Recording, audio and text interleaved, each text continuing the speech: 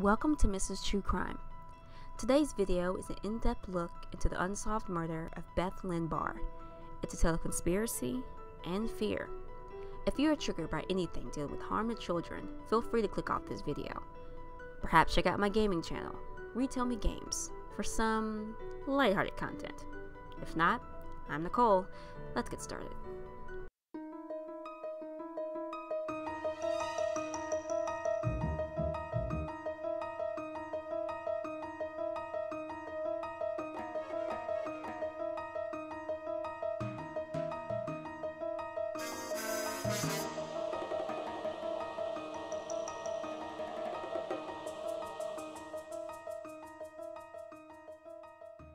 Growing up, I was always taught about stranger danger and what to be on the lookout for. Avoid white vans, have a buddy system. If you end up in a strange place, look for an authority figure, and never go with anyone you don't know.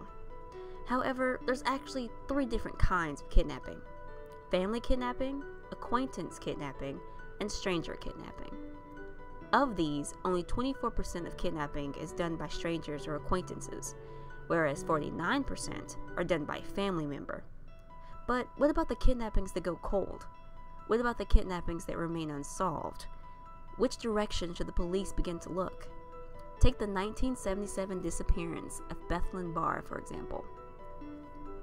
Born December 20th, 1970, Beth Lynn Barr was a 6-year-old girl from Wilkinsburg, Pennsylvania. She was your typical little girl filled with joy and laughter and came from a typical family. Father Charles Barr was a policeman who was married to Donna Barr and together had one other child, James. James would often walk with his sister from school along with another friend of Beth's, but on Thanksgiving Day, 1977, that wouldn't be the case. Dressed in a red pantsuit, blue tennis shoes, and a plaid coat, Beth was looking forward to school. Even better, they were getting out early. Beth arrived to school without incident, but James was homesick, and Beth's friend had been picked up early, so Beth was left to walk from Johnston Elementary alone. She left the school at 2:15 p.m. and crossed the street with a large group of children, then walked alone heading up Ardmore Boulevard, turned left onto Marlborough Avenue, then immediately right onto Traymore Avenue. From here, witnesses would claim a man carried a young girl matching Beth's description into a dull blue sedan with red and white Ohio plates. When Beth didn't return home, her family grew worried and immediately began a search for her, but would fall short for a year. Before that year, they followed as many leads as they could muster. The morning Beth was taken at around 8:30 a.m.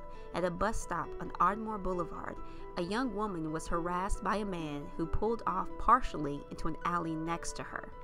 She couldn't recall his exact words, but he said something obscene to her, and she threatened to call the police, so he quickly got back into his car and left. She took note to write down his red and white license plate.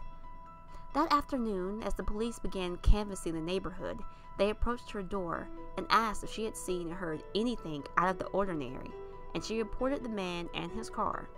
She described him as unattractive, a white man in his 40s, about 5'10" to 5'11", medium build with medium brown curly hair, wearing a gray suit and square blue tinted shades. She said he looks like he would have an office job. The woman wouldn't hear any more about this man from the cops for another year. It seemed that the car and description the woman gave matched witness accounts of the man who took Beth.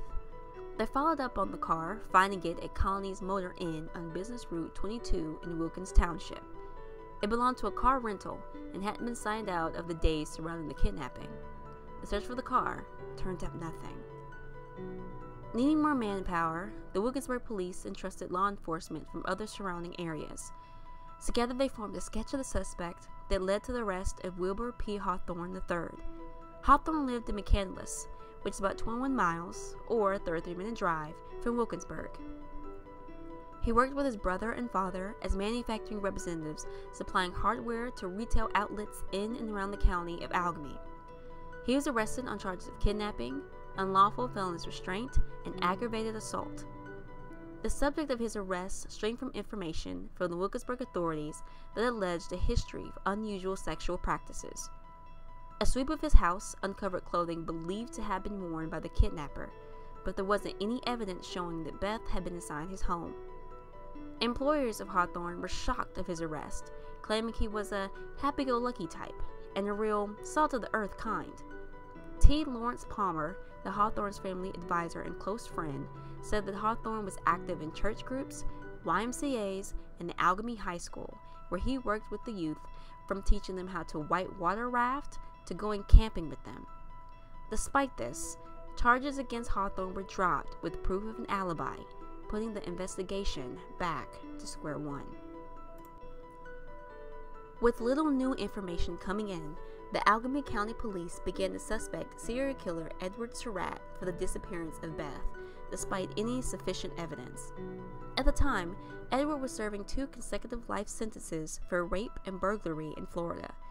To help move things along, they called in the help from psychic Nancy Anderson, now Nancy Meyer. She sensed the route taken after the man took Beth, as well as the kidnapper's physical and personality makeup. Anderson even assisted by placing the witnesses under hypnosis in order to recall their memories better.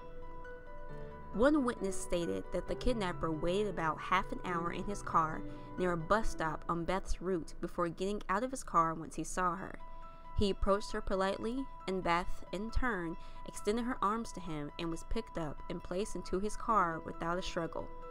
For a little over a year, these visions and hypnosis statements were all the police had to go on until mid-March 1979. In Monroeville, about 15 minutes from Beth's home, in a wooded area, Joseph Leonard and his dogs came across a partially covered skeleton. The police were called, but sadly it was clear that the skeleton belonged to Beth. Still wearing her red pantsuit, blue tennis shoes, and plaid coat, the coroner later reported that Beth had died from multiple stab wounds to the chest. She had been dead since her disappearance. What makes Beth's case so odd are the circumstances surrounding it. When Beth's body was found, the police finally got back in touch with the woman from the bus stop. She asked about the car and was astounded that the car was found, but nothing more came from that investigation or her testimony. Along with this was a man who was the son of a former Turtle Creek policeman who said that his father was at Keeler's Hardware and a man bought a shovel and other things that raised alarm. It was called in, but nothing came of it.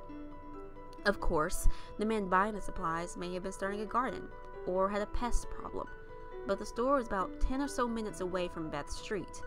But the worst part surrounding Beth's murder was that she was taken at the height of crime in Pennsylvania. Just weeks prior to Beth's kidnapping, the body of 5-year-old Stephanie Ann Bowler was found in Brady's Run Park in Beaver Falls, 5 miles from Stephanie's home. She left the morning of January 8, 1977, wearing a green winter coat, black boots, and jeans.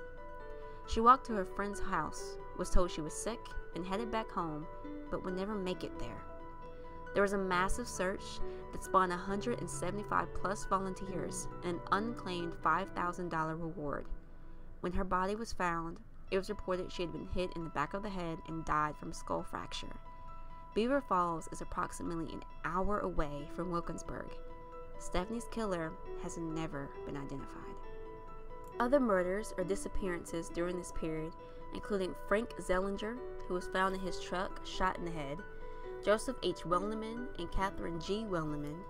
Joseph was found in his home with the right side of his skull bashed in, while Catherine was found in the driveway with her head bashed in and throat cut.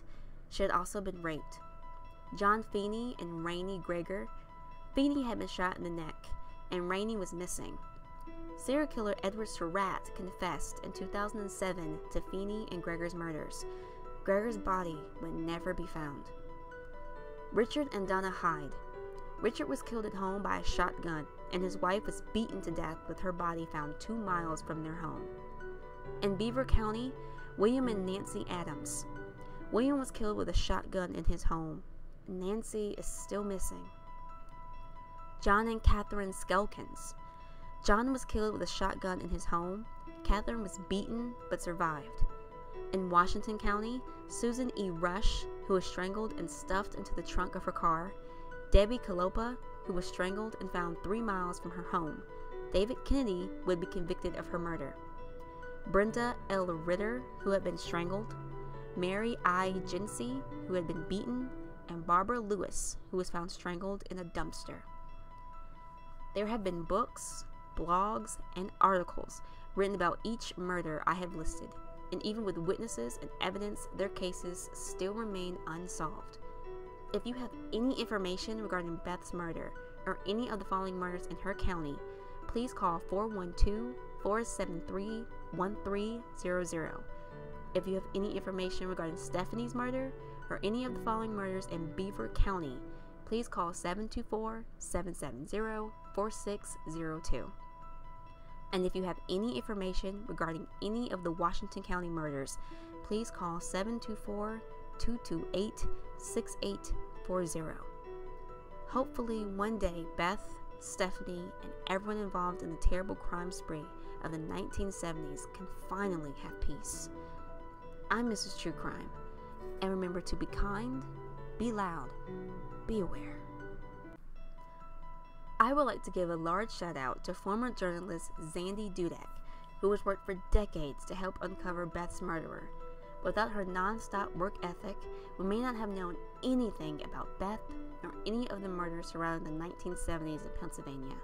So, for more information about Beth Lynn Barr, Stephanie Ann Bowler, or any of the cases listed, why not check out some of these awesome links?